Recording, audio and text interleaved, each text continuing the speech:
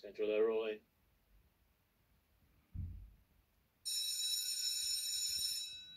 Air on the run.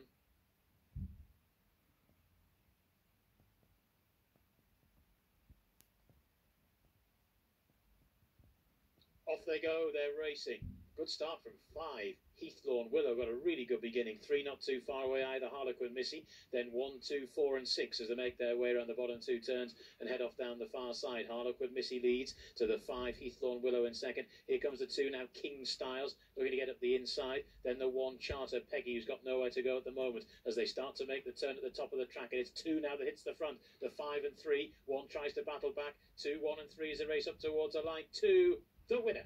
3 in second, 1 in third. King Styles scores there at Yarmouth.